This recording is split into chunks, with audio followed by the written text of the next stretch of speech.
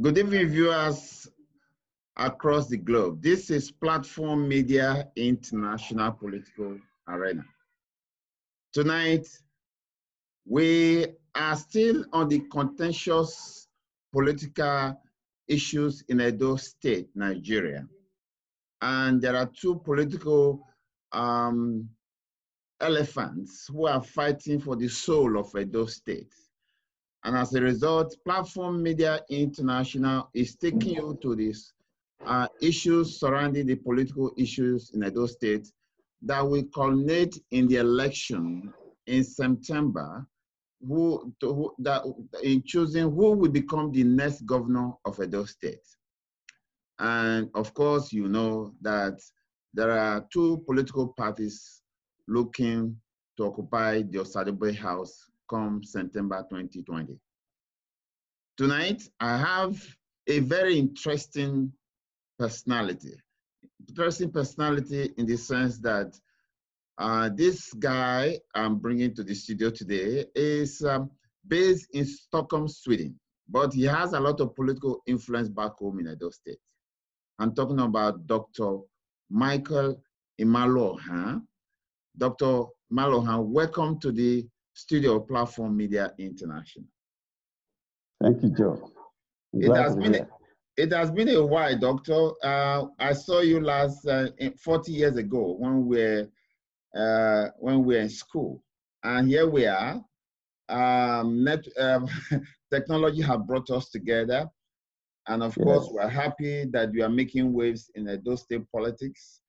An interesting thing, which of course you will tell viewers shortly, is that you tend to have some influence on who becomes the governor of Edo State come September, correct? Well, I have my own opinion. I have my own political calculation. But God will know who will really be the governor, but I have my own opinion. Yes. Okay, I didn't know that you guys, politicians, also count on God. I thought you guys already decided it. all power belongs to God. Okay. You know? Yeah. Doctor, it's becoming, the issue now is this, that you, until recently, you are a member of the People Democratic Party, PDP. Are you still there? Officially, I have moved over. I've crossed over to APC.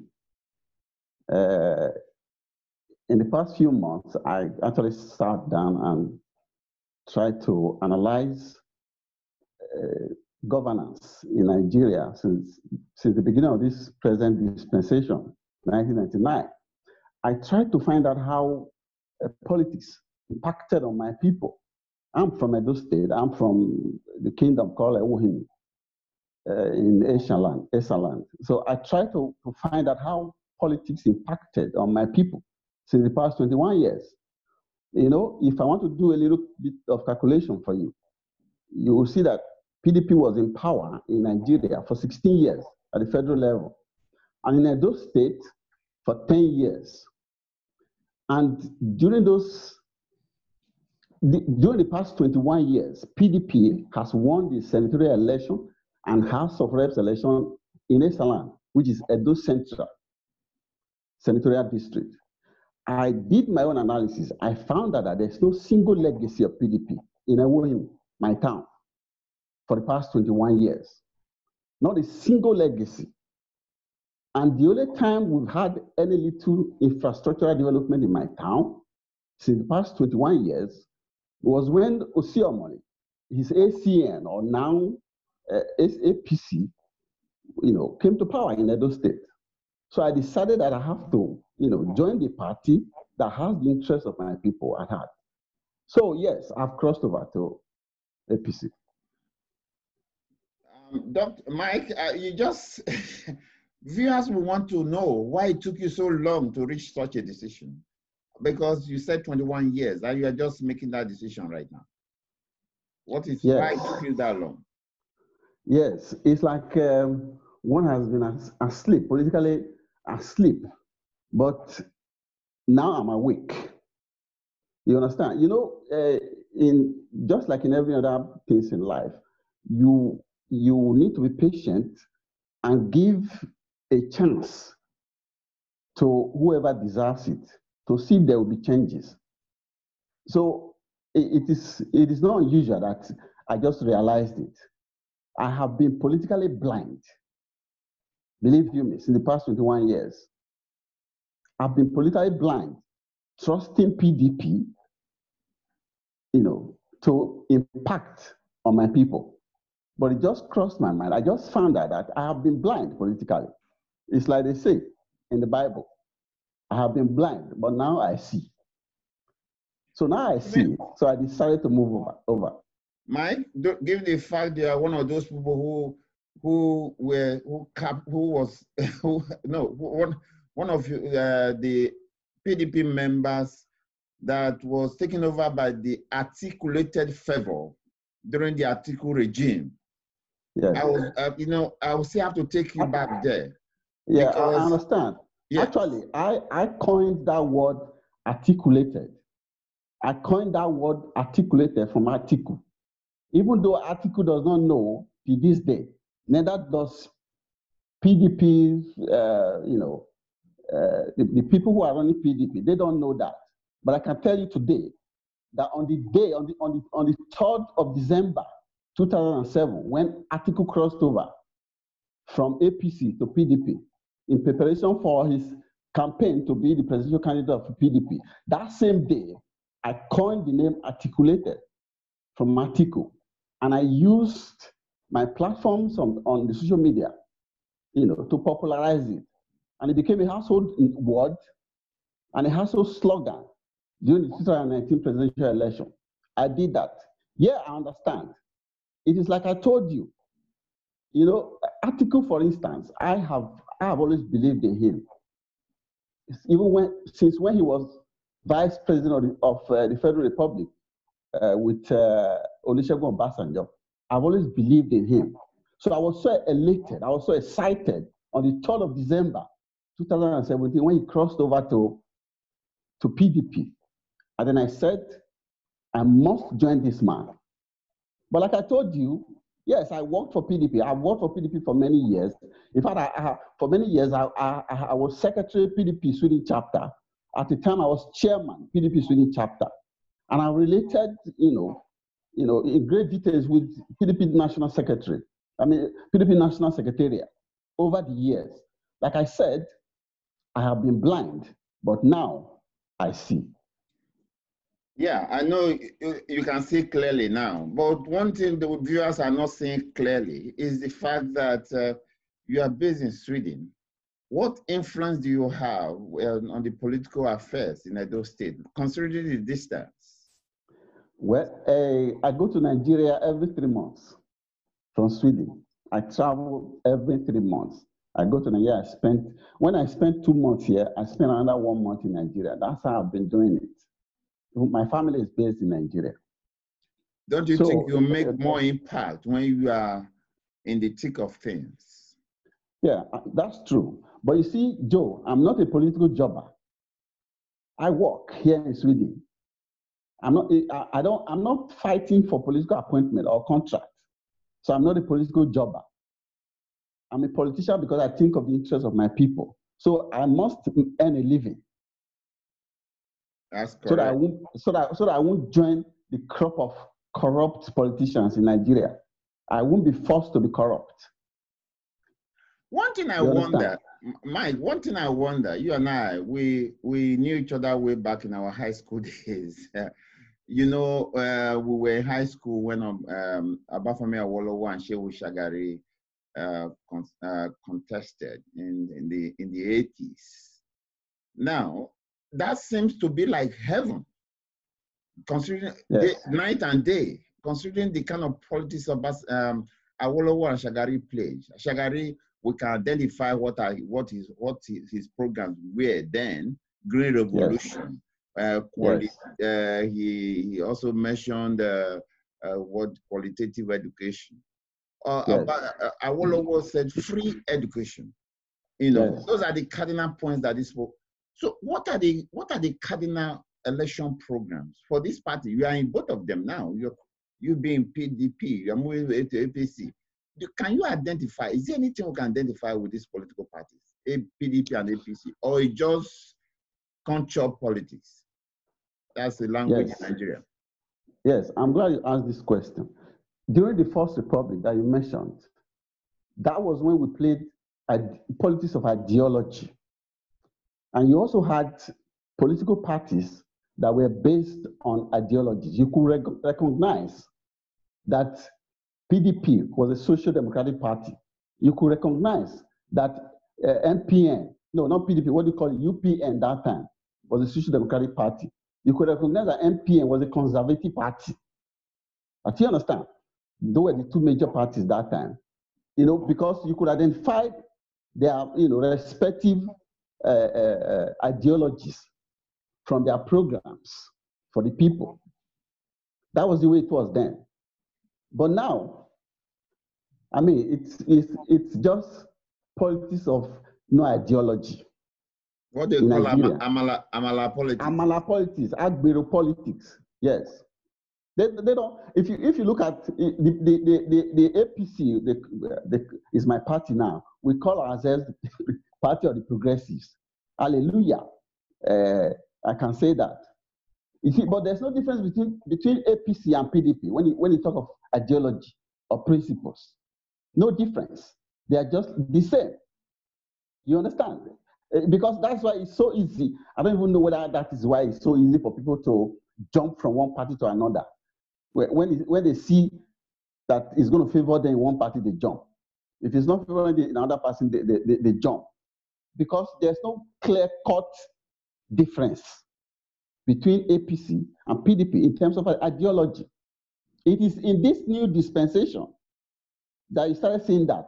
As a matter of fact, even from 1999 to 2014, you could still see some kind of little differences between PDP, AMPP that time, or AD or ACN.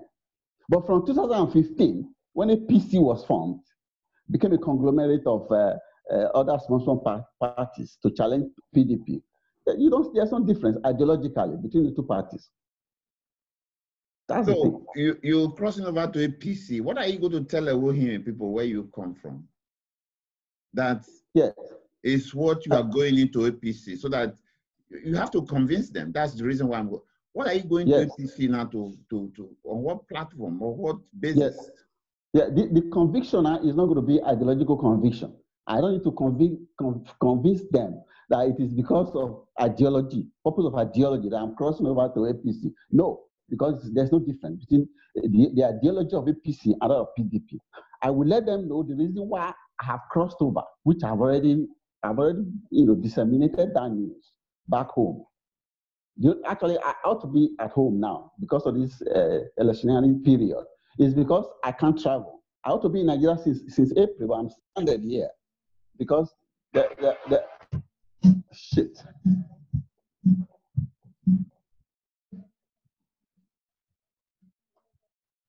I seem to have lost Dr. Imhnanluohan now. I'm sure there's a technical issue, which I'm very confident he is going to rectify soon. Here he comes. Yes, sorry. It was a call that came in. Okay. Yeah. So, like I was saying, I ought to be in Nigeria since April, but I'm stranded because all airports are closed in Nigeria and even in Europe here. I'm just waiting for them to pronounce that they have opened airports to international flights. So I'll fly back home. So, but what I'm going to use to convince my people is what I just told you now. It's only APC or from ACN to APC that Ewohimi people, my people, have gained from since 1999. PDP has done nothing, even though Ewohimi people have been faithful since 1999 to PDP. But they've not done anything. They've not had any impact on my people. Nothing to show in a way, not a single project. But in Ewohimi, you have roads project, schools renovated, hospitals renovated, roads rebuilt, reconstructed. In Ewohimi by APC, by Oshiomhole when he was governor. You understand? That's what I'm going to use to convince them. Okay, Mike, you have hurdles in front of you. Let me just enumerate them. Okay. APC now has Pastor Eze Iyamu. There's no difference between, there's little difference between a leopard and a cheetah and a cat. They all belong to the same family. Yes. Eze Iyamu was in PDP. He moved over to APC. Go again. That illustrates the reason why you said it's not the politics of ideology anymore. It's cash and carry and mala politics. When our interest is on side, we'll move over. And it's allowed. Yes. Yes. Remember that the same Oshomole 4 years ago has destroyed Pastor Eze Iyamu. From all intents and purposes, from what we can observe from here, Eze Iyamu was badly damaged by what Oshomole said about him 4 years ago. Don't you think it's an unsellable product? He is an unsellable product. Can you market a product that has been damaged? How are you going to market that? Well, you're right. It was a huge onslaught from Oshomole on Eze Iyamu in 2016.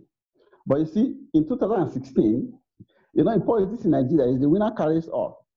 You know that. And to win, you have to really strike. When you strike hard. So that's what Oshomole did, 2016. He was striking Eze Iyamu so hard because he needed to sell his candidate. You see, the candidate Oshomole was selling in 2016. If not for Oshomole, he did not stand any chance against Eze Iyamu. So Oshomole needed to really strike hard on Eze Iyamu so that his candidate, Obaseki, could win. So that's why he said all those things. Mike, it was just politics. We're all in the Western world. You are in Sweden. I'm in Canada here. There's a difference. If you attack somebody based on principles, it is allowed based on ideology. It's an acceptable norm in politics. Yes. But when you attack somebody based on his person, his records personally, it's something that is indelible. Eze Iyamu, he accused him of belonging to a cult. He accused him of killing people, harming people. He accused him of fraud. Those are personal issues that will be difficult to erase. That's what I was saying. He was striking hard. Those things he was saying, have they been proved to be true? Have they really been true? Somebody can accuse somebody and take someone to court, but those things those accusations have to be proven to be true. It was politics. It was propaganda. We haven't. Nobody has proved that those things that he really did it. So he was trying to win in election for his candidate. So he was striking hard and was hitting Eze Iyamu so hard where it hurts. So it's just propaganda. If Oshomole is a hard hitter, now the question becomes: do we trust him again? What he's telling us about Obaseki? What moral ground is Oshomole standing now? And how do you want Edo people to believe him? Well, Nigerian politics, there's no morality. I can say that. There's no morality in Nigerian politics. Like I said, it's winners take all. But you see, Oshomole, anyone who undermines Oshomole's political chest, Oshomole's power and influence and structure in Edo State politics, that person does so at his own risk. I think you understand. You see, there might be question of credibility when he's trying to sell Eze Iyamu now. But it's not, to me, it is not left for Eze Iyamu to sell himself. It might not really be Oshomole today who is going to sell Eze Iyamu. Eze Iyamu need to face Edo people by himself and sell himself and talk to them by himself so he can regain back that credibility. So he can disabuse the minds of Edo people, against those onslaughts, those things that were said about him in 2016. It is now his duty to come out on his own there may be question of credibility on the part of Oshiomhole to sell Ezeyamu now. But Ezeyamu is in the position to sell himself now. Why has Oshiomhole assumed the power of God in politics of Edo State when he was the one who was very averse to such politics being played in Edo State? Remember? He fought Mr. Fixit, Chief Aneni, and told Edo people that the politics of godfatherism is dead. Why is he coming up with that? Why? Oshiomhole is not trying to be a godfather in Edo State. What is he trying to do? You see, let me tell you what happened. In 2016, like I said before, he fought hard for Obaseki.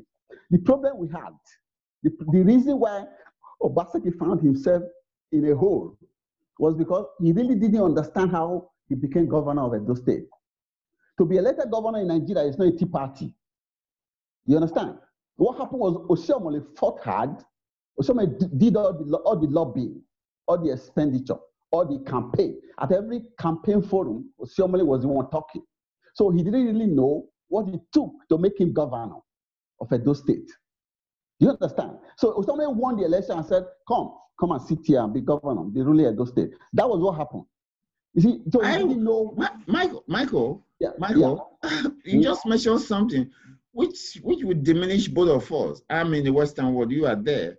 Look at the language you just used. Come and sit here and be governor. Yes. Who does that? That was what happened, my brother. You see,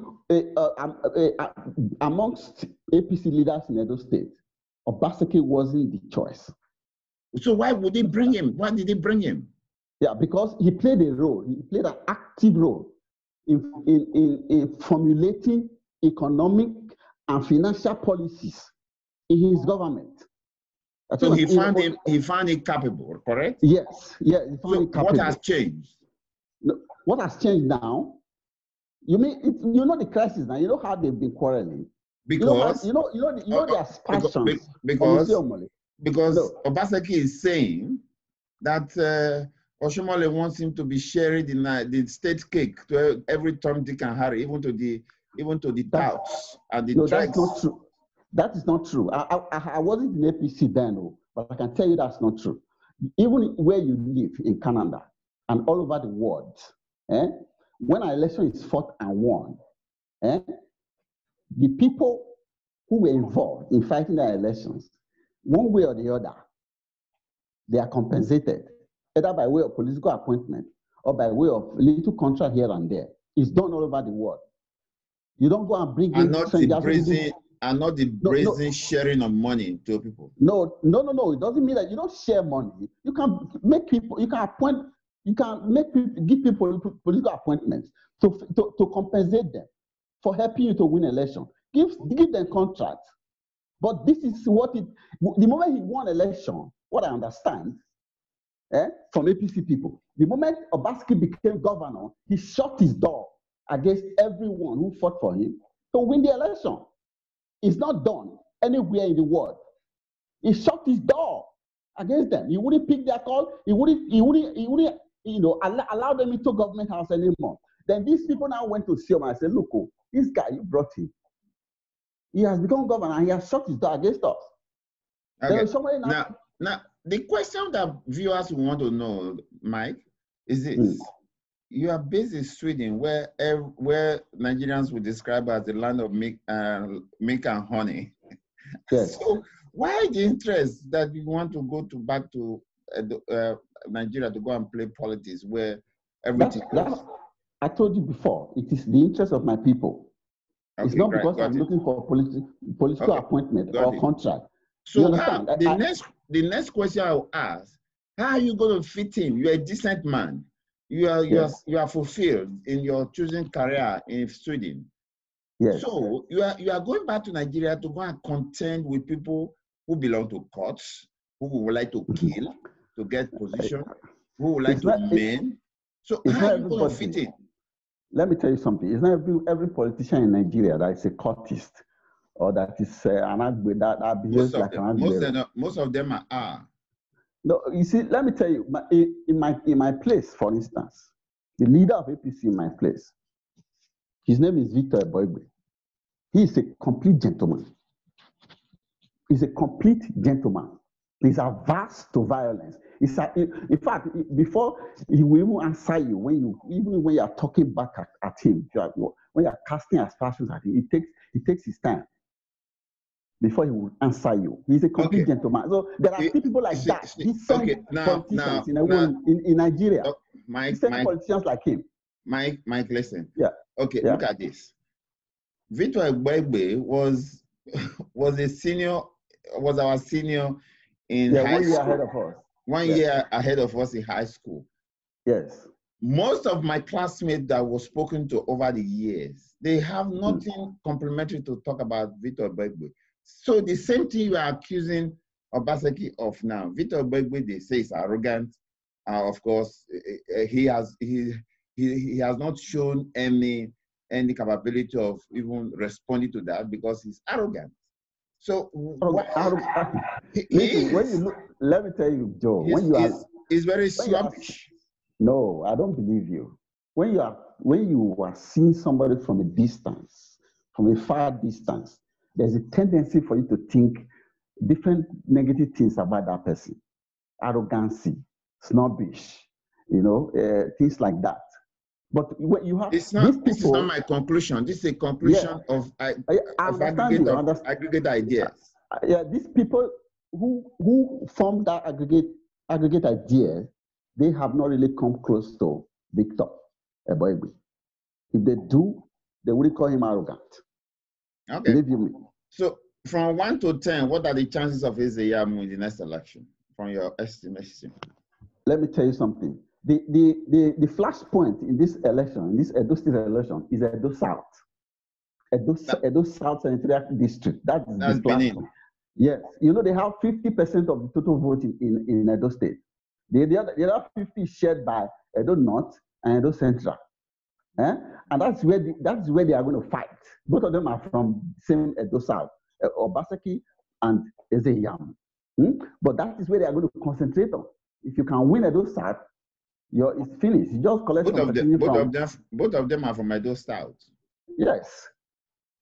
So if you can win Edo South, you see, it's gonna. It's not a Uhuru for Basige because it changed to APC. Are you undermining the power? PDP. Aren't you undermining the power of incumbency? Power of incumbency. Yes. I know. No, forget that. That matters a lot too. Yeah. It would matter if you performed excellently as an incumbent. If you performed excellently, then you have an advantage. Okay. But has Obaseki performed excellently as governor of Edo State? Okay, Dr. Mike, I just have to, we are running out of time. I want to run. I just want to thank you. It's been years, 40 years. Ironically, we are the 80s graduates of PPGS. And I'm happy to see you. You're looking good, in good health. Thanks. And, you too. my regards to your family. It's good to see you again after, how many years now, 40 years? 40 years or above 40, thanks to technology. Yes. 40 years, thanks to technology. And I'm happy for you. And I just wish you the best of luck. And I hope the best wins for Edo State. And we'll have a postmortem after the election. I want to have you here. I'm sure you will oblige us. Yes, no problem. Anytime. Viewers, that's Dr. Michael Imhnanluohan, political analyst based in Stockholm, Sweden. I'm yours sincerely, Joe Ehizode, from our studios in Vancouver, British Columbia, Canada. I want to say, have a happy night rest, and Dr. Imhnanluohan, I will see you again. My regards to your family. Viewers, catch us on Facebook, Twitter, and Instagram on our news and breaking news.